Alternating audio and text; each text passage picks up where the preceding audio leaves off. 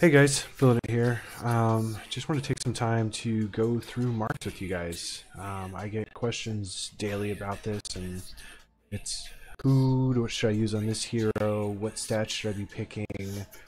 Um, what's this set good for? It's never-ending questions, and there's never like a clean way to help someone with it.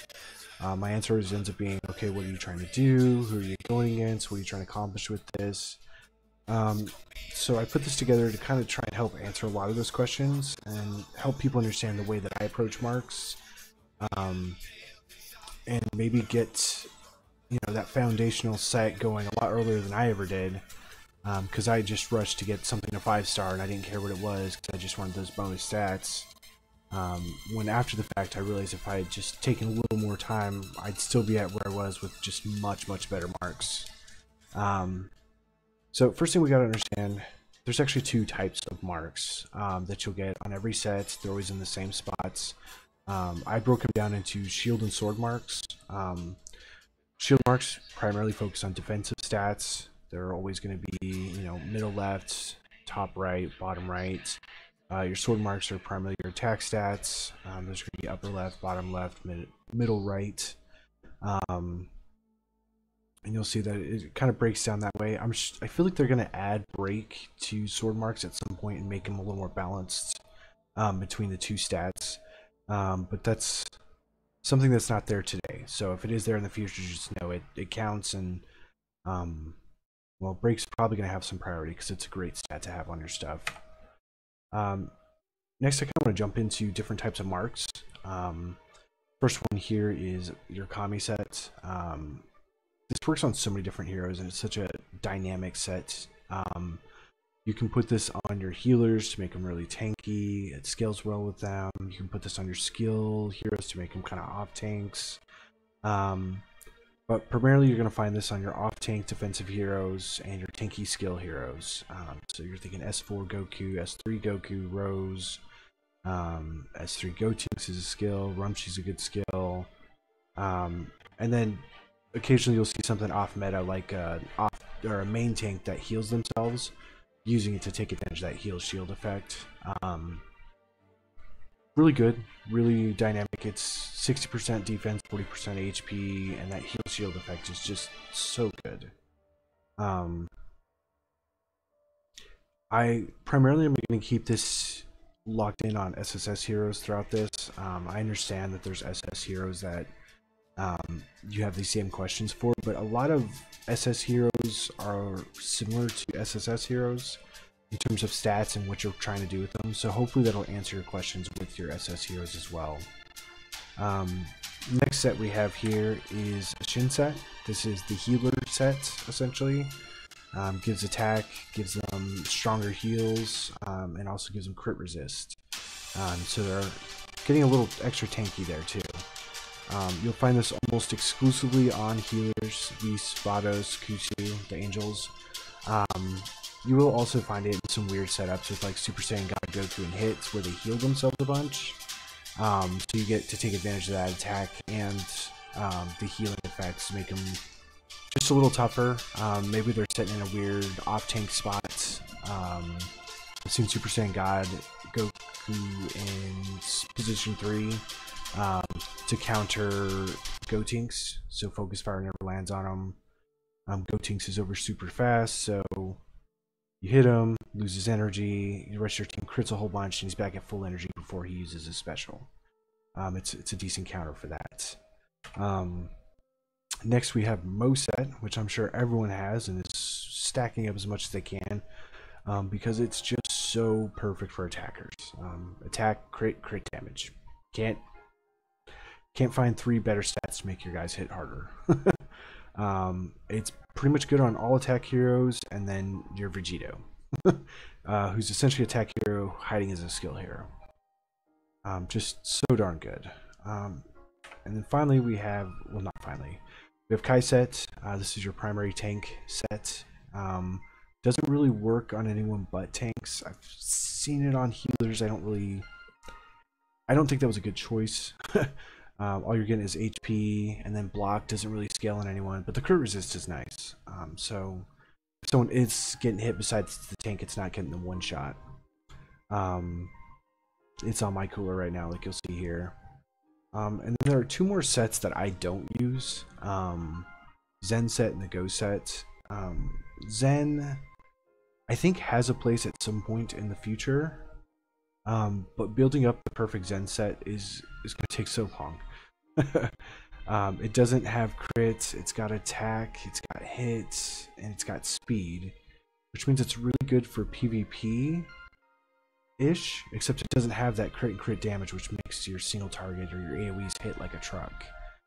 And a lot of times you'll see this on like utility attack heroes and skill heroes. Might be the niche where it fits the best, where you're not looking for damage from them so much. There's a certain utility they have, and you still want them to have the attack, and you still want them hitting first. Which I guess kind of takes out Super Saiyan God Goku, but there's times where it would work. Maybe it's a slow Go Tinks or something. The Go set is one of the most confusing sets I know of. You get all this crit.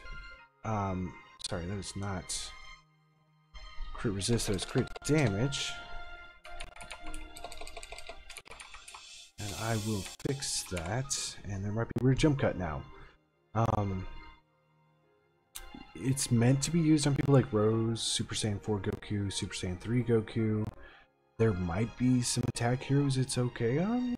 Like if you're facing off against an AoE team who's just one-shotting your team, you may focus on a defense to give your team time to get through their tanks to start wrecking their backline. I don't use them. I don't think they fit particularly well with what the game's forcing you to do nowadays.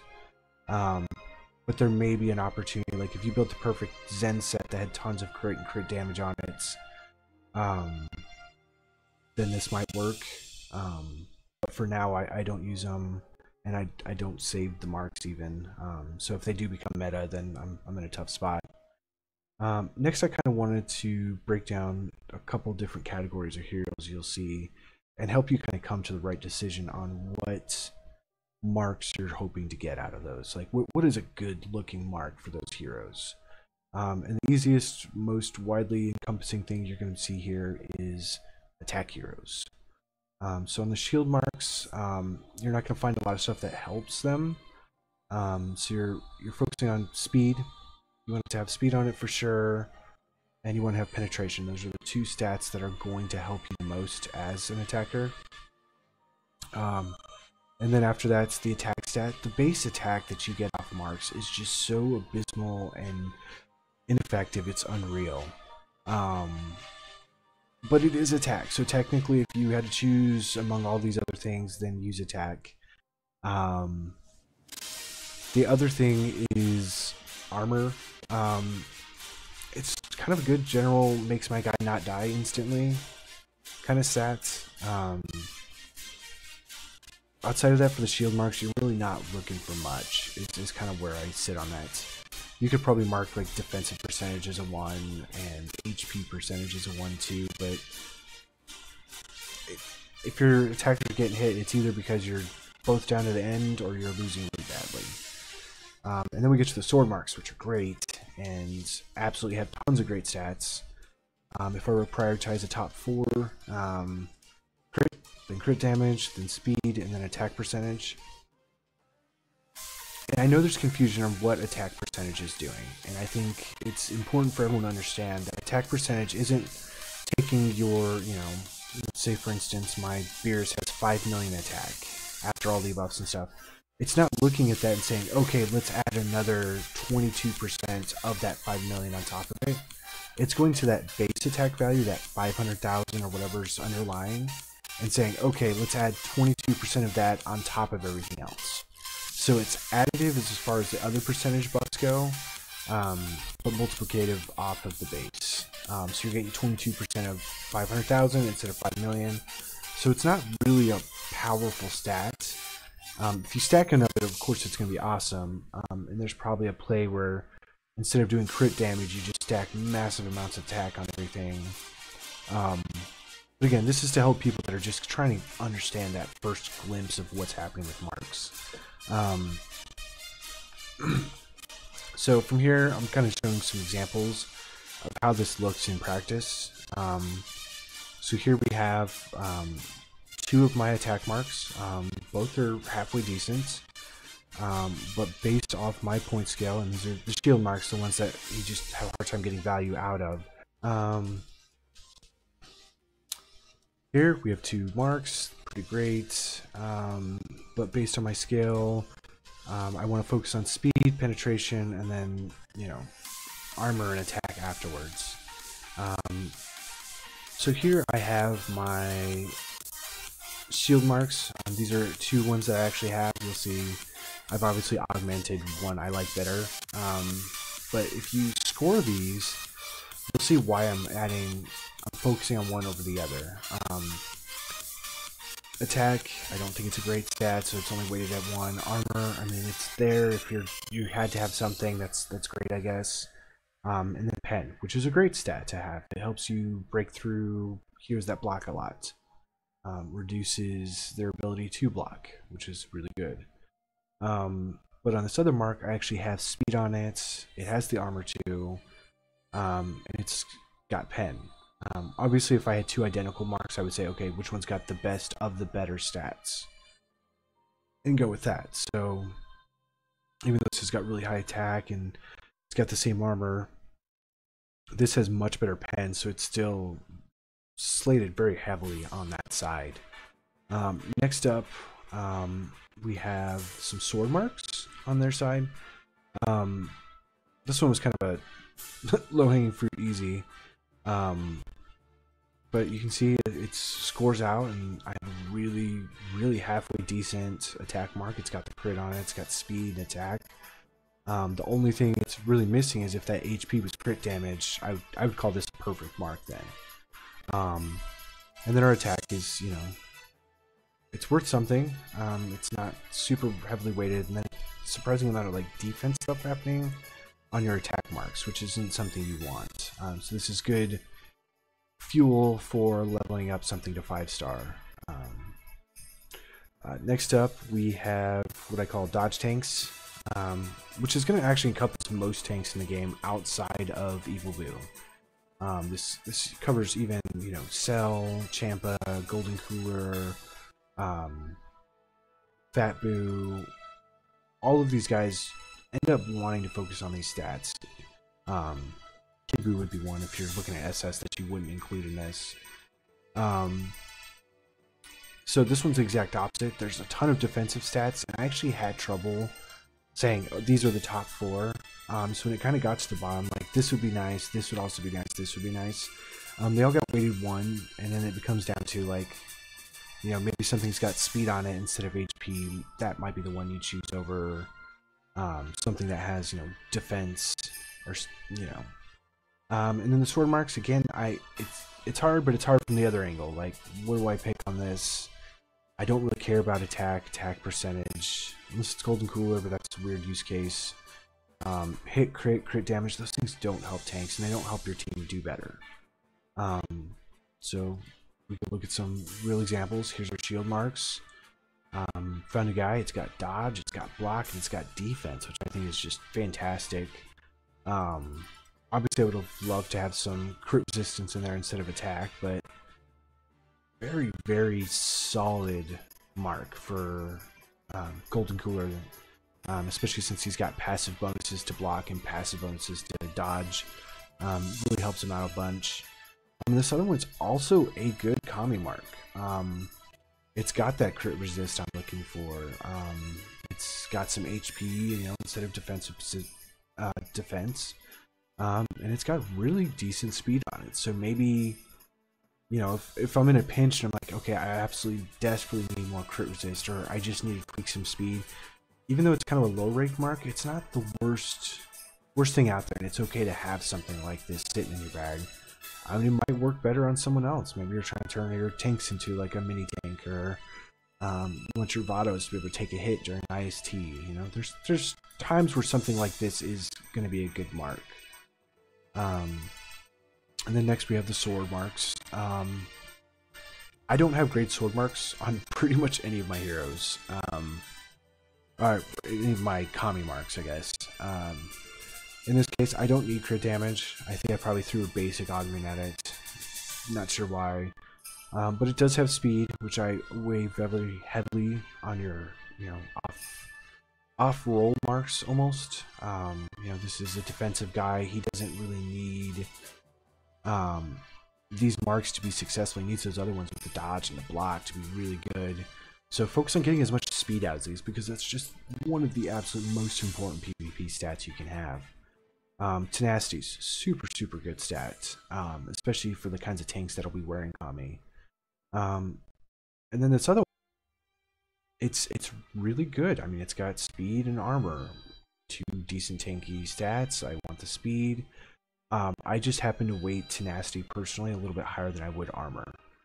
You can find armor on all the marks. Tenacity's only on these marks, so I give a little more weight.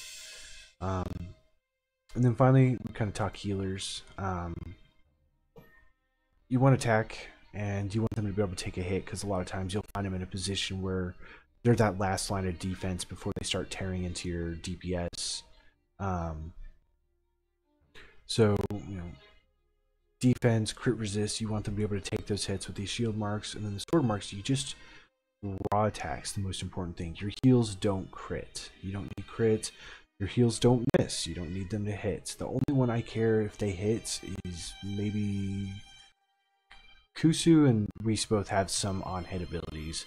Vados, though, I couldn't care. I don't need her to hit other people. I don't care if she does. I need her to heal my team, give them big shields, and I need her to do it super fast. And then this also further reinforces the be able to take a hit later. And then finally, here's some shield marks I have. This is what they're using. Here's some other stuff I found in my bag. These are both really good. Obviously, one I've already got leveled up, so it's going to take a lot higher priority and different slots and everything. I don't have the ability to put this one in yet, but I think it is a decent improvement over what's there. But here, it's got the speed, it's got crit resist, it's got armor.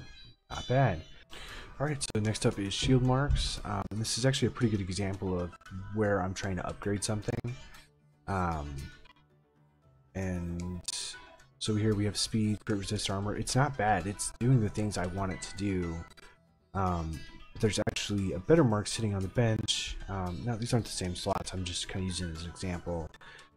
It's got the crit resist, it's got defense, it's got armor, which ends up making it a really good mark. So eventually I plan to work that in. I just don't have the spare feeder marks to be able to get it there. And I've definitely learned my lesson about reborning 5-star marks. So, overall solid. And then finally, we have the sword marks, and this is the closest thing I have in everything to a perfect mark as far as I'm concerned. It's got the attack, it's got the speed, and then it's also got armor and tenacity. It's got tank, and it makes the heals bigger, and it makes the heals go off first. And then I have something that's very clearly a feeder mark. It does have some tenacity, it does have some speed. But in this case, there's something so much better right next to it that I couldn't justify using this over it. And really, that's really all I've got to cover now. The goal of this is to just give you that baseline of this is good, this works. How do I build my marks? How do I save up the right things when I'm doing when I'm trying to remake a mark or rework it or whatever? What stats should I be shooting for? And I figure this point system kind of helps you get there. Like, okay, primarily for healer, you're wanting to have attack on it, so be looking for something with high attack. Okay, so high attack, and then next roll is something that's got high attack, armor, tenacity. You're like, oh wow, obviously gotta grab that one, and then you save it, and then your next reroll is something that has, armor, tenacity, and speed. You're like, well, which is better? Hopefully this point system gets you there. You're like, I'd still rather have attack and speed on something over having all these other tanky stats. Let me know what you guys think. Obviously, subscriptions, comments, all of it's welcome. I've even got a stream that I do from time to time and on Saturdays with good giveaways. If you guys need anything, just hit me up in the comments or reach out to me on Discord. Have a good day.